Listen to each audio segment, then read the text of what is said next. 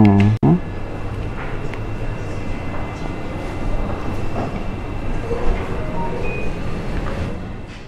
can I start? Do I need mic?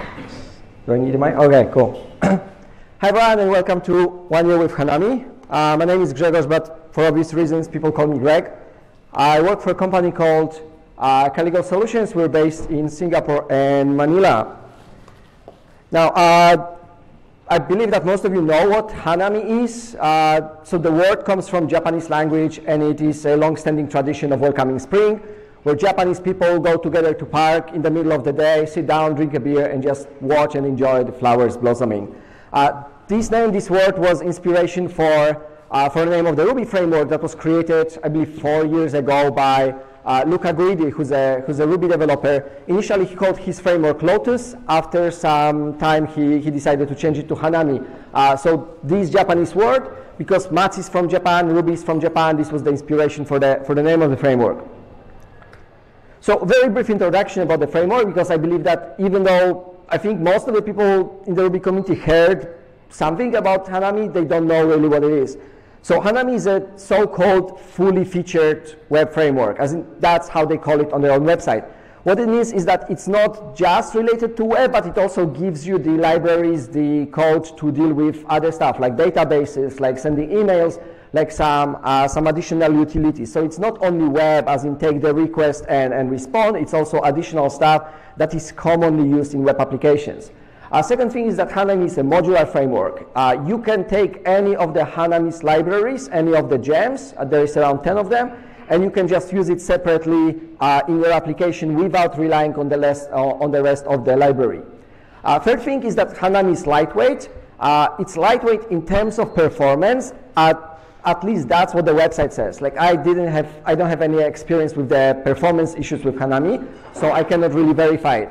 However, it's lightweight in terms of the amount of code. So it is relatively short. It is most of the lines of files that you will see there are comments that help document the libraries, and it's quite easy to read. Yeah. So the last thing is that Hanami promotes good practices, like it puts testability of the code as priority. It puts modularity. It puts good engineering practice like dependency injection, etc., as the priority. I will talk more about it in a few minutes. Now, I have a production experience with Hanami. So one of the teams at Caligo started working on a new product, and the long story short is that we chose Hanami because we wanted to choose something familiar. We didn't want to learn the new language. We didn't want to go for something that we could be afraid that at some point we will find a problem that we cannot solve. But also we didn't want to choose any obvious option like Sinatra or Rails. We wanted to choose something that we haven't tried yet. So the middle of this exploration and familiarity was Hanami for us. Now, we started working on our first Hanami application more than 1.5 years ago. It was around January 2017. So 1 year with Hanami is actually a bit more, but we have 1 year of production experience with Hanami. So after 6 months of starting the first project, we launched it in production. We started working with the framework by then, so we started quickly working on the second application. And the last update for us was March this year. We updated our libraries, our applications to Hanami 1.1. The current version of Hanami, I believe, is 1.3, or the current release candidate is 1.3.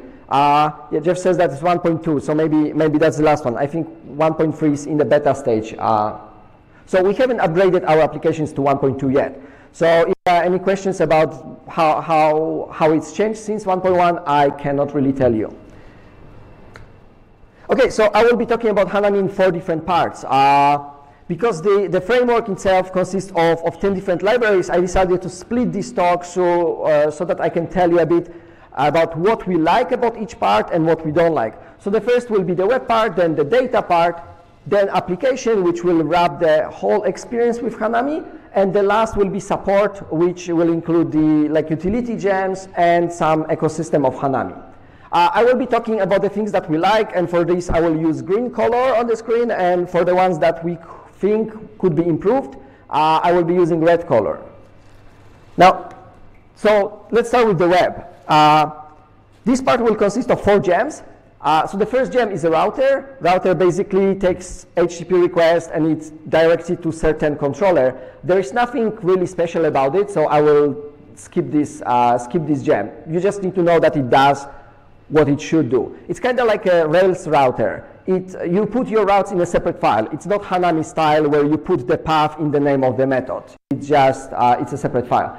Then second gem is controller, which takes the HTTP request and it responds with the rack format. So it gives you an array with the HTTP code, the body, and the headers. The third is the view, which is an object that encapsulates the logic that will go back to the user. And the last one is helper, that helps with formatting code with stuff like, I don't know, currencies, numbers, strings, etc. So now the first thing that we really like in Hanami is the fact that one controller action is one class. So unlike Rails, you do not put common actions together in one file, in one controller. Just one action is one class. That makes it really easy to test. The code is a bit cut, but basically how you call an action in Hanami is that you create a new object of the action. So you do action.new, and then you call the method called call with the parameters that you want to pass there. So if you work with Rails, then you know that to test controllers, you need to make kind of a fake HTTP request. You cannot just initialize controller. If you call, I don't know, users controller.new, it will throw an error that you cannot initialize it. So in Hanami, the actions, the controller actions, are just normal objects that you can create. You run one function of them, you just define one function, and it gives you a result. So the basic structure of your application will look something like this. You have the directory called apps, then you have the name of your app, then you've got controllers, and each resource is a directory here. So if I want to have two actions, index and create for orders, I will have directory called orders, and then action called index, which is one file, action called create, which is another file. Now, the problem with the actions, the controllers in Hanami, is that they are a bit magical. As in, the only thing that you need to do in Hanami to create controller is just create a file and put the function called call that takes the params that are passed from the client. So now, the problem is that, you see my method here returns a string that says this is action. But if I call my method, if I call index.new.call, then it doesn't return the string this is action. So now the question is, what happens there? I have a function called call, I call this function, and it doesn't return the string that I return. So this is the magic that Hanami provides. Basically what happens is that it wraps your response in this array of 3 elements, which is HTTP code, then headers, and then body. So if you want to customize the body or status, you have to use the method status, then you provide HTTP code and the body, or you have to modify the accessors. You have to modify the body and the status of your HTTP response. Why I don't like it? This is because I need to rely on mutable state here. So the action itself, to return something, I need to modify the body of this action.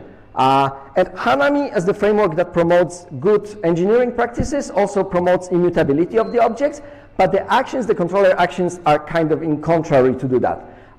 So I believe that it would be easier if we just return some result object from this call method, and that would be this array in the end. So yeah, that was the second thing. Now the third thing about the web part is that views are not templates. This might be confusing at first if you have been working only with Ruby on Rails as a Ruby framework. So in Rails, you put lots of logic in your templates. And the place, when you want to extract that logic from a template, the place to do it is a helper. Now the problem with helpers is that they are included in all the views that you have. So for example, if I define a method called, I know, name in the user's helper, I can call it in orders helper. I can, in orders view. I can call it in any view. So basically, helpers in Rails are like this one big, huge dump that everything that goes to any of them, it ends up being included in all the views. This makes it very difficult to maintain separation between your views. So in Hanami, the view is actually an object that contains the logic, and this object is available for the template. The template is a JSON or HTML or whatever you want, and the ideal template in Hanami shouldn't contain any logic. It shouldn't have any, I don't know, any formatting, any SQL queries, any calling to the models. It should just call the functions that you make available in the view. So this is an example. I've got a class called index. It's called the same as my controller class, except that it's a view. So I include the view module there. I define a method called Engineers.SG, and then I only call this method in my template. So this is kind of an ideal template in Hanami philosophy. It shouldn't contain logic. It should just call the functions that are available to it in the view. And I cannot call the Engineers.SG in a template that belongs to orders or some other resource. This method is only available in this particular template. If I want to have some shared methods, then I need to extract them to a separate module, and I need to include them in different view objects. So this is something that we really enjoy in Hanami because it forces us to have a good separation between the logic and the presentation. Another good thing about the web part is that built-in helpers are private. So Hanami has this gem called helpers that gives you stuff like format number, for example. And these helpers are not public methods. You cannot call format number in the template directly. You have to add a public method in your view, and then only there you can use this helper.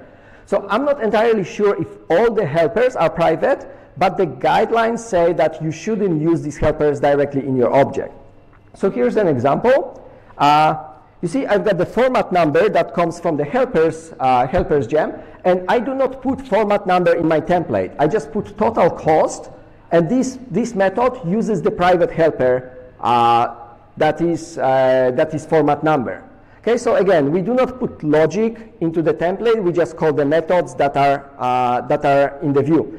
Now, this in combination with the previous part, makes it very easy to test your views. Because to test your view, you do not open the page and you do not use any HTML scraper to check whether your content is there. You test the view as a normal Ruby object, and because you do not put any logic in the template doesn't have to be tested because it is just displaying the methods that you can already test.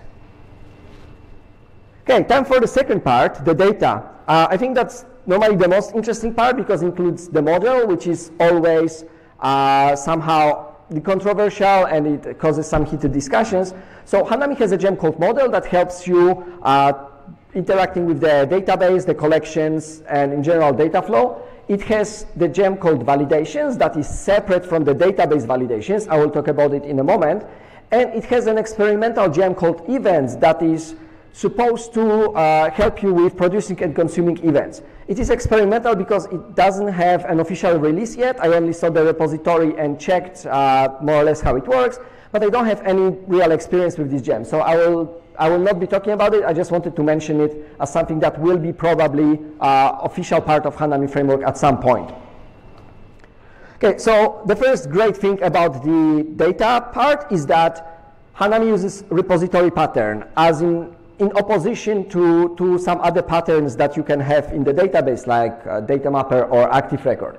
Repository pattern forces you to separate collection of objects from the object itself.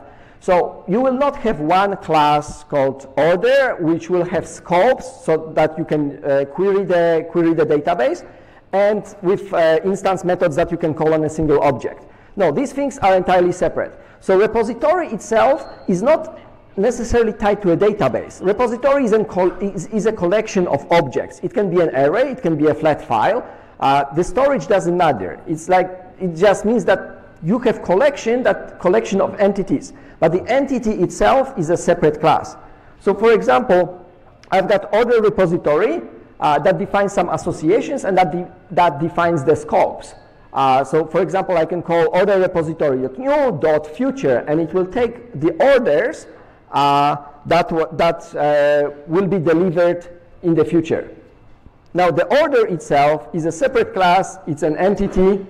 It is mapped to order repository because of the class names. So if I say order repository, it will know that when I want to have fetch some orders, it will use the class called order to create these entities. But they are separate concepts in Hanami.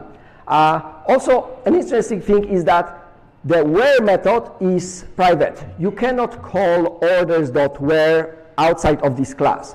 So it doesn't give you access to the database. Like from outside of this repository, you cannot interact with the database. If you want to define certain interaction, like fetching the future orders or past orders, etc., you have to add new public method. This makes it very clear in what ways other classes are able to interact with the database. Without it, if the method .where or some similar methods are public, then you don't know who queries the database in what way, because everyone can do it in any way they want. So here you just give a very clear interface of what queries are available outside of this class. The not so good part about Hanami model is that it relies on another library that is called ROMRB that relies on another library called SQL that is interacting with the database.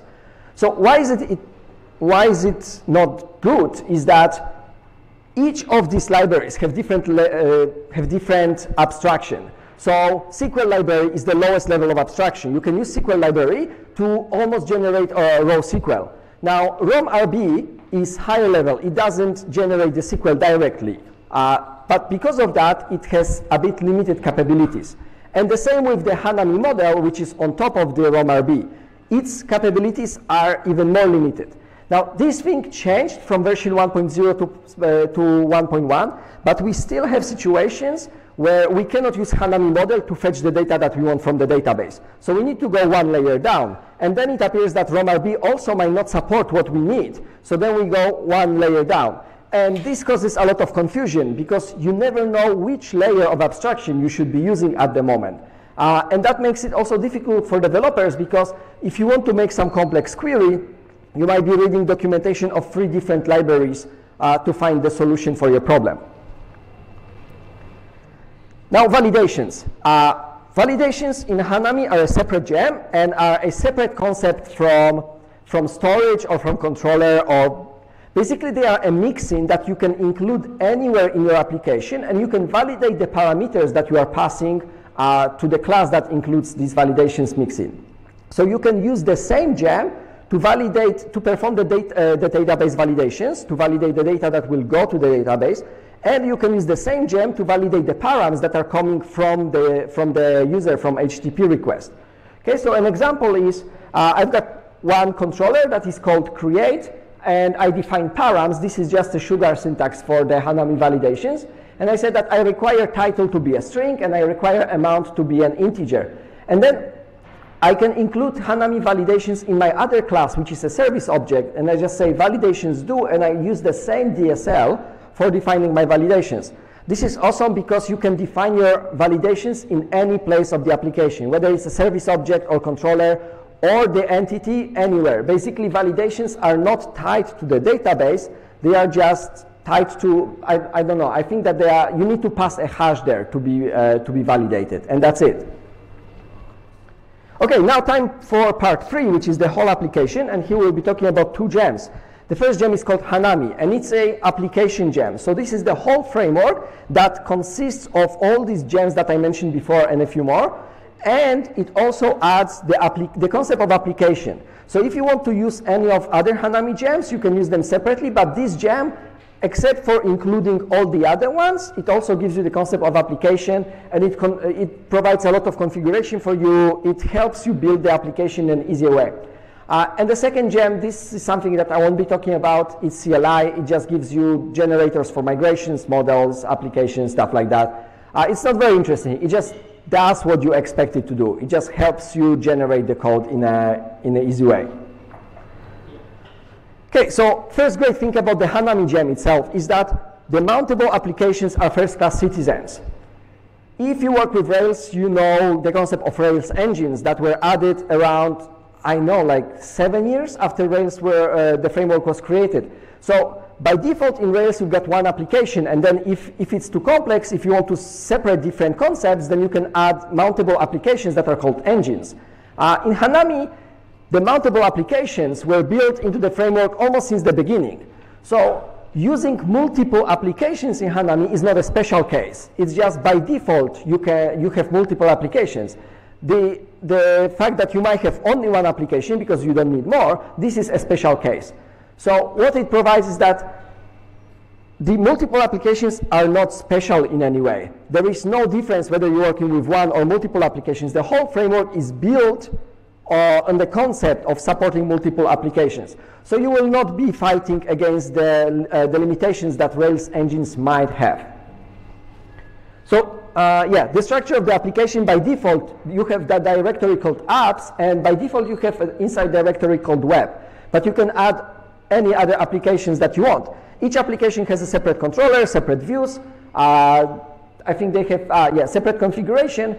And if you want to have some shared code, you just put it in lib directory instead of apps directory. So for example, at Caligo, all our repositories, all our entities, and some shared libraries are just put in lib, and config controllers, views, etc. are put into separate apps. I think assets also can go to, like style sheets, JavaScript, etc. also go to separate applications. The thing that I don't like that much about Hanami is that the gem Hanami is not very modular. So the Hanami ecosystem, it is. All these gems, I can use them separately. But if I want to build Hanami application and use Hanami gem, it will come with all the other gems, I think except for the model. So even if I don't need mailers, it will be in my gem file log. Even if I don't need assets, even if I don't need views, because I just want, I want to use only controller, it will still be, these gems will still be there. So this is not bad per se, because most of the frameworks have it this way. I consider it a problem because Hanami promises the modularity, and this modularity is limited. So if I want to use the controller gem itself, I can, but if I want to use controller and view and that's it, then I have to write the whole application from scratch. And if I decide to instead use the Hanami application, then it comes with all the 7 or more gems included. On the other hand, a very good thing in the framework is that it promotes good practices. So I already mentioned separation of layers, like validations are separate from the storage. Views are separate from the templates and separate from the helpers. Hanami promotes practices like making as much code as you can private, so that you define very clear interfaces of how the classes can interact with each other. Making code easy to test is one of the priorities for the Hanami core team.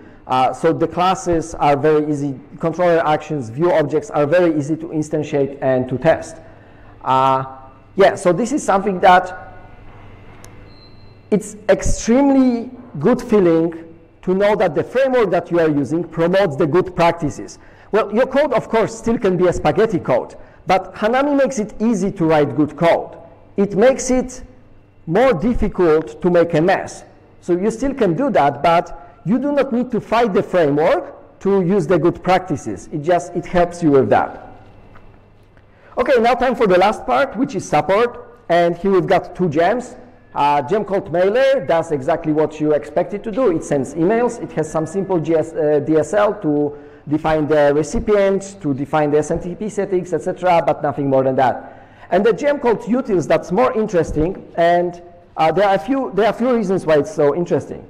First is that this gem doesn't monkey patch Ruby. So all the classes, like if Hanami core team wants to add a method to string, they have their own module called string. Initially it was a class that wrapped the string that you had. Right now it's a module, so you do not call the method on the object, you just call the method on the module and pass your string as the first argument. This is great because if libraries that you use commonly monkey patch Ruby, then you start getting lost in like which method is the Ruby method, which is the method of the framework. Monkey patching of the framework might cause a lot of issues. Imagine that one of your gem that you are using in your application relies on some other gem, that relies on some other gem, that relies on active support that monkey patches like 20 different classes. This is something that if you work with Rails, you just get used to active support. But if some other gem deep in your dependencies depends on monkey patching, then this is very confusing because this is not your code that monkey patches Ruby. It's something that you accidentally have on your list of dependencies. So I really appreciate that there is no monkey patching in the Hanami framework. One of the great things that utils gem provides is interactors. These are basically service objects that help you to have standard way of defining the domain layer, the services layer. So this gem is not really great. I'm not a huge fan, but I like the fact that there is a way, a standard way in Hanami to deal with the service layers. Very few frameworks do that. So why I'm not a huge fan of it is that interactors are similar to actions, as in to return a value, you need to modify the state of your current object. Here's an example. I've got a class that's called createUser. I have a method called call, and to return some user from that, I need to modify the instance variable called user, and I need to expose it via expose method. So this is not that bad because this state, this @user, this variable is not available from the outside on this createUser class. So you only modify private state. So it's not that bad. But still, for a framework that promotes so many good practices, I believe that it could be done via returning explicitly some result object. And the last thing, this is not a problem with the framework itself, but this is a problem that you will find when you start working with Hanami. The ecosystem is small. If you want to have authentication added to Hanami, there are a few options. Probably none of them is generic enough for you, so you will write your own library that you will release as an open source, but it will not be generic enough because it will be just for you. So then people will have 4 options and still they will be writing their own solutions. So there is just no very good authentication library. We were working with Webpack, I believe, some time ago, and the only library that helped to deal with Webpack in Hanami was limited to 1 application per repository. And as I said before, the Hanami is built around the concept of multiple applications. So having multiple applications wanted to using Webpack, we had to write our own solution. So again, the Hanami core team does really great job with the framework, but only so much depends on them. So the ecosystem is still small. The popularity of Hanami is growing, but if you want to build application that will rely on lots of external APIs, and you don't want to write your own integrations, you will find it very slow for you to develop the application. Okay, so to sum up, at Caligo we are very happy with the Hanami framework. We've got 2 applications running in production. Some of them are pure APIs, some of them are using views. We had to write quite a bit of our own code, some boilerplate code, but overall we are very happy. So I believe that you can use Hanami for most of the web applications that we are planning to develop, and even some non-web applications. As in, you will not use the controller gem if you're not writing web application, but you can use the model gem or the mailers gem or some other libraries. On the other hand, if you want to build application that will rely heavily on external libraries, probably you should reconsider. If you're writing a project with lots of complex database queries, you should probably reconsider, because you will find yourself juggling between 3 different layers of database abstractions. And if you write simple CRUD applications, probably you could use something that will help you generate almost all the code, because, well, it's just going to be simple CRUD application, right? Yeah, so that's it. As I mentioned in the beginning, I work for a company called Caligo Solutions. We are using Hanami, Rails, Elixir, and some other stuff, and we're hiring developers in Singapore and Manila. People call me Greg, but my real name is Grzegorz, and you've just listened to one wonderful year with Hanami. Thank you.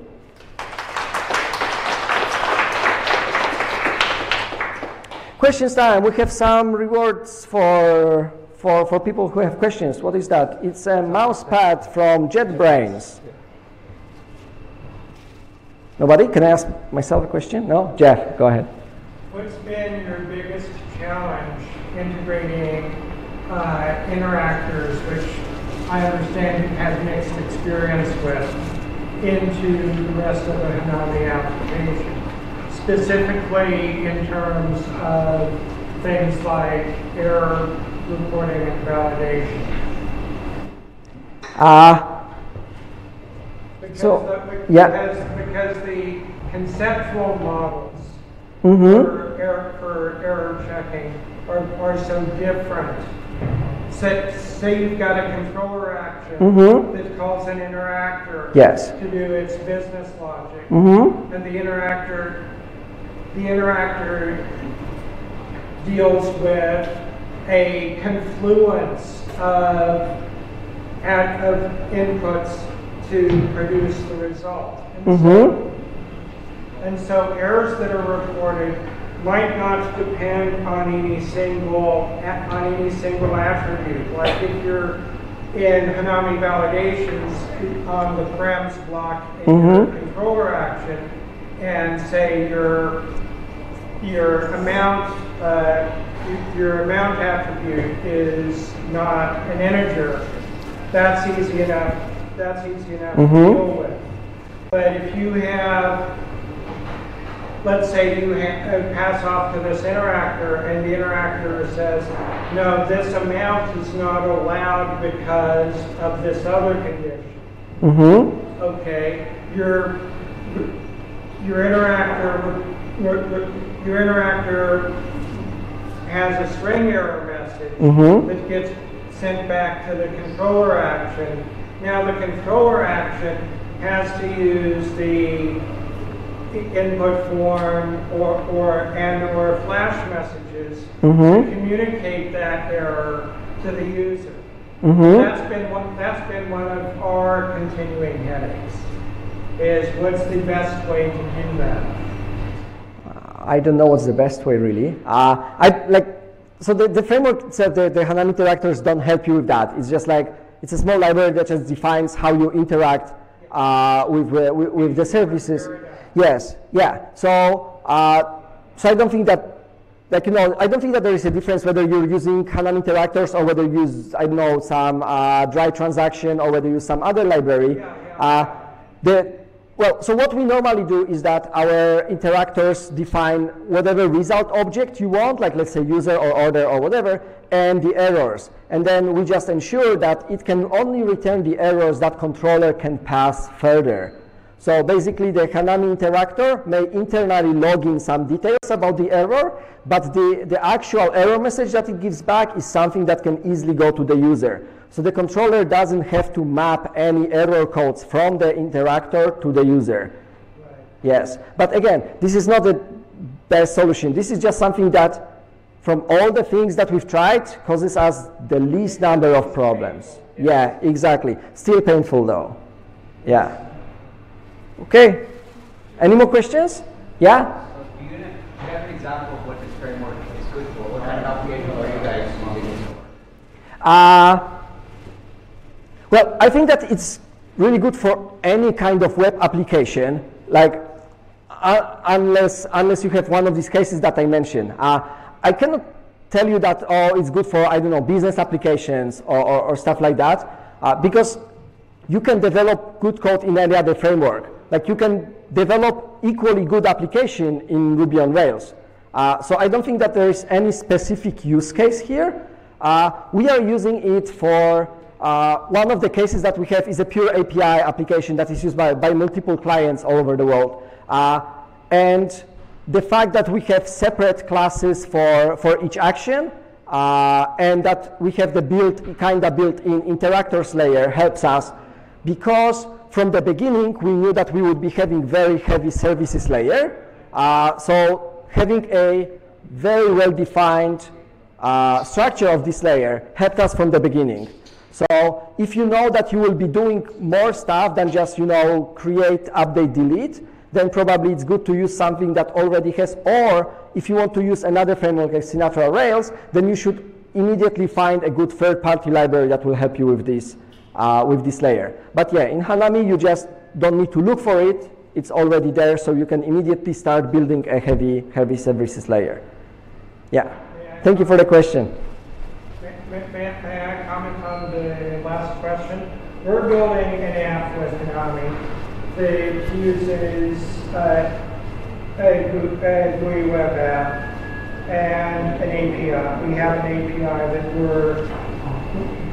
we are bringing up a phone app an iOS app that is using our API, and we're using CLI stuff in DevOps, and they all use the same models, they all use the same interactors, they all use the same authentication, they all use the same authorization. Okay, it's all Hanami. That's why we love it. That's why we 90% love it and 10% hate it with a purple flaming passion for rough edges like what we were discussing earlier about the mismatch in error paradigms. But it is still a very young framework. I mean, Rails has been around for what, 15 years now? 12 years? So give it another year or two and a lot of the edges will be smoothed out. Oh, that also gives me an idea. Imagine that you have an application where you have API, and API has some token authentication, and then you have the web part where you have password and session authentication. And if you use Rails, then in this case, you will have to define the authentication per controller. So you need to know that controllers, either in this module or just for each controller, you need to define which way of authenticating it uses. In Hanami, you just put it in two separate applications, and they have separate configuration. So if you put stuff into the API application, it will always use this API authentication. You cannot mix it up because they are kind of like separate projects that are just using some common shared libraries. The other thing is that the lib directory is intended to be your app that is independent of the delivery mechanism, whether it's a web app, an API, a CLI, what have you. Like you may have read about 6-7 years ago, there were these bunch of articles talking about how you should vendor everything, make your whole app a bunch of gems. Well, the whole point of the lib directory in Hanami is you can turn around and turn that into anything anytime you like. Yeah, that's a good point. Yeah? Sorry, we just take sure. further discussions offline because we're eating into the next. Right. Yeah. Okay. Sorry. Thank you, Grzegorz. No worries, thanks. How do I turn it off? Yes.